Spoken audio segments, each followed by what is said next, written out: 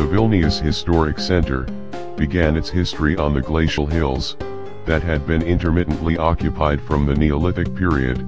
A wooden castle was built around 1000 AD to fortify Gedimino Hill, at the confluence of the Neris and Vilnia rivers.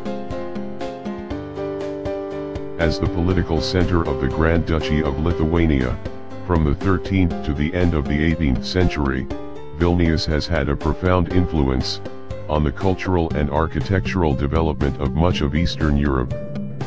Despite invasions and partial destruction, it has preserved an impressive complex of Gothic, Renaissance, Baroque and classical buildings, as well as its medieval layout and natural setting.